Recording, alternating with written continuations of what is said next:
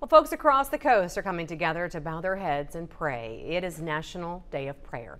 Several events are happening today as well. Over in Gulfport, people will gather at Jones Park to pray. This is video from last year's ceremony. Today's event is happening at noon. And in Biloxi, a prayer program will take place at the City Hall. That one is also at noon. And at the same time, folks will gather at the Goshen City Hall to pray. Tonight, Ocean Springs, people are going to be gathering to worship at Greyhound Stadium.